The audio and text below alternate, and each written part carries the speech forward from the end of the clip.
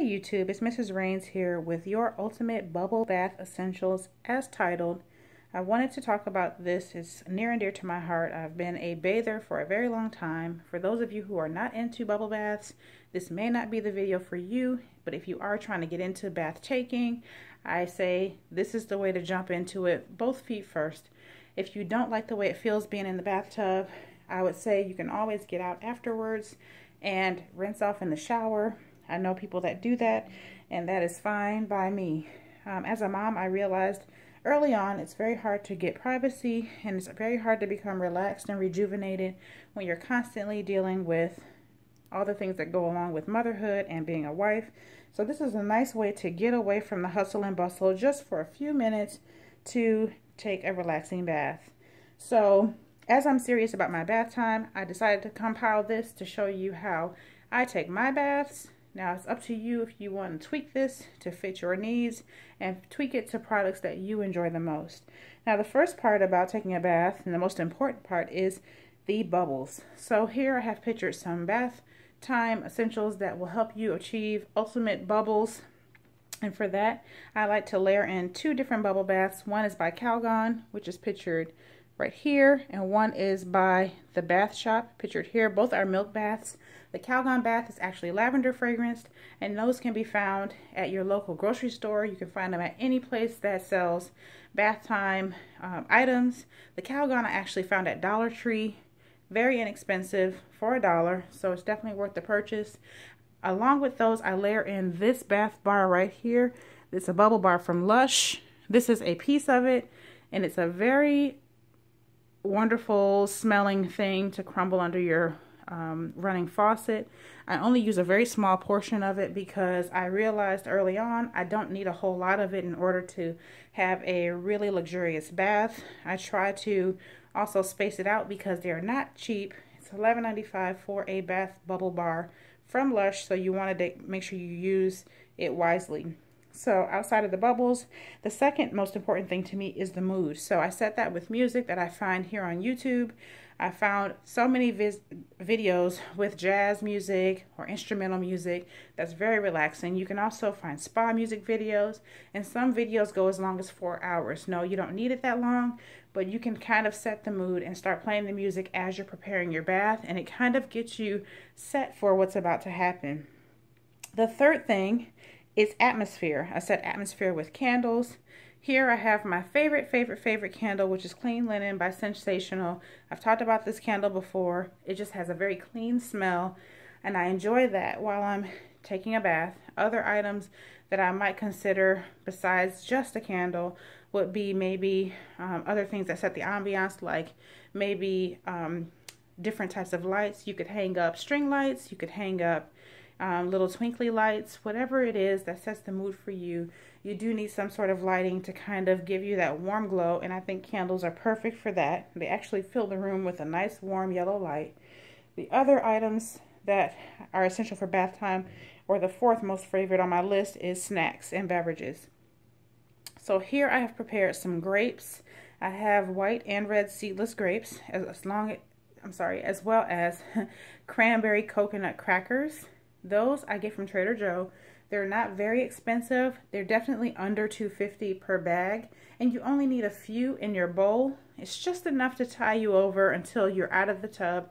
It's not meant to be a full meal, but just another something to snack on while you're in the tub. Then there's also a beverage there. It is a cran raspberry sparkling water by the brand LaCroix. We do drink those in all flavors, and they're 0 calories, 0 sugar.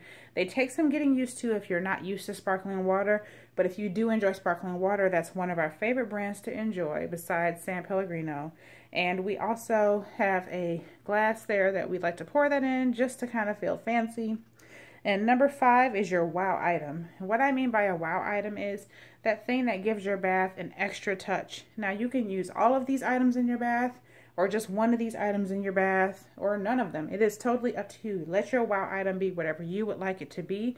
And for me, a wow item would be a shampoo bar from Lush. That's good for shampooing your hair. You can put it on, and you can kind of let it sit there until you go get in the shower to rinse off. Or you can put, you know, a cup or something next to the bath to kind of rinse your hair off while you're bathing. It is totally up to you how you want to handle that. Another wow item to me is a bath bomb. I have 2 listed here.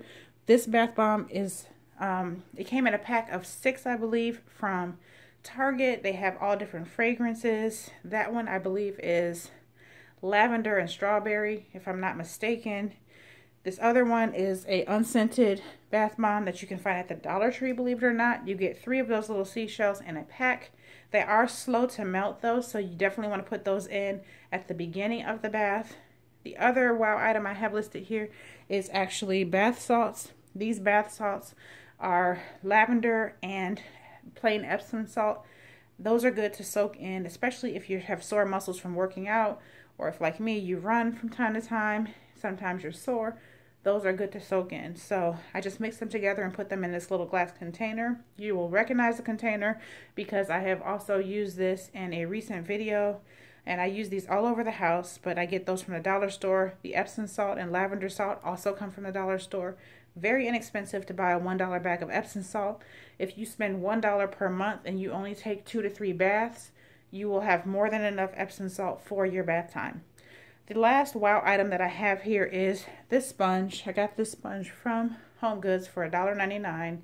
You can find those almost anywhere. I see them all the time.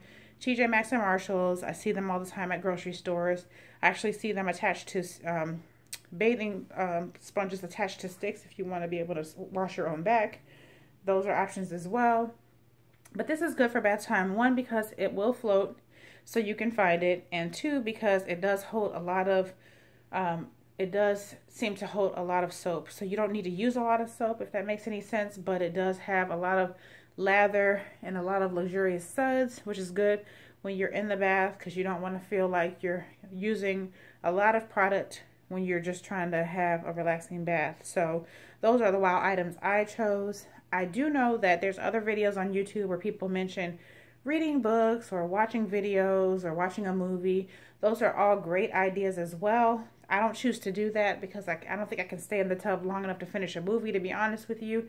And with a book, I think there is a high possibility that I might drop it in the bathtub with me. So I choose not to necessarily go that route. I am perfectly okay just listening to the music and laying back with my eyes closed and just relaxing in the bath. So these are the essentials I think you need for a bubble bath.